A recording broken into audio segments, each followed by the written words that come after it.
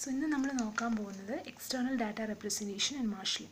So external data representation is a standard data serialization format that is used in computer network protocols. It allows data to be transferred between different kinds of computer systems. Marshalling is the process of taking a collection of data items and assembling them into a form suitable for transmission. It refers to the process of converting the data or objects into byte stream.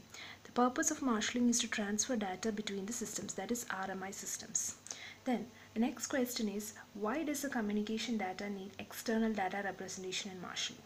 There will be different data formats in different computers. So, in order to transmit data between these computers, we need external data representation and marshalling. Data can be converted into an agreed external format before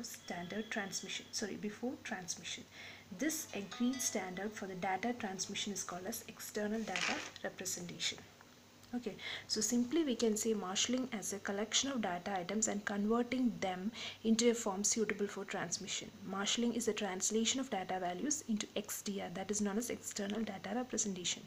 Unmarshalling is the reverse of marshalling process. So here we conclude the basic definitions of external data representation and marshalling. See you soon in the next class. Please do subscribe and like us and share for more videos, and kindly send us your reviews too. Thank you.